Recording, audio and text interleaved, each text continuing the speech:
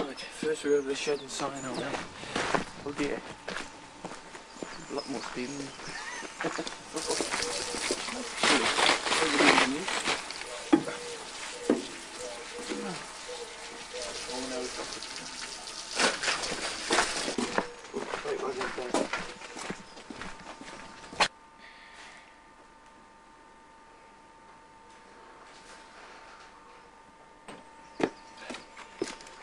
Right, I'll see what she's about.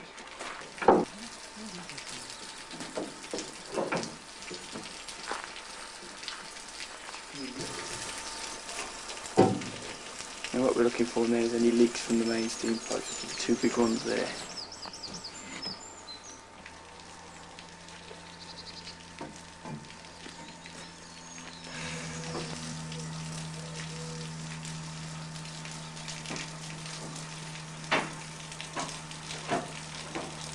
Is to make sure there's some water in the boiler. So we switch on the gauge cock. So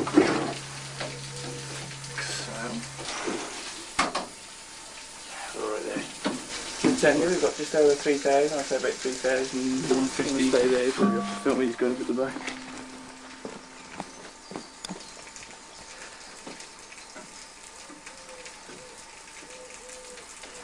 Brush pan, automatic controls, which empties the ash pan underneath the engine to make sure it's actually empty, which I think it probably nearly was. It looks like it dropped last night to help the airflow get to the fire properly anyway.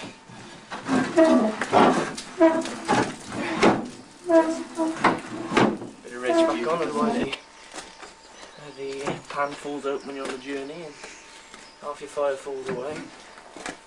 Sets fire to the sleepers and other assorted horrors. Look at the fire.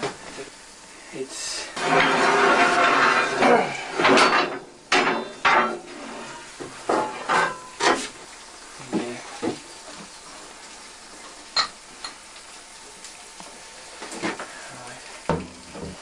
we start to just poke through the fire, give it a bit of life. Start to push it back very slowly, building it up slowly.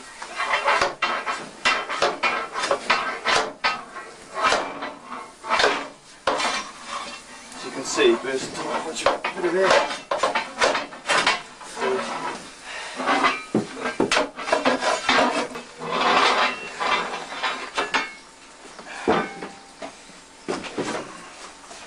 A bit of holes in the floor.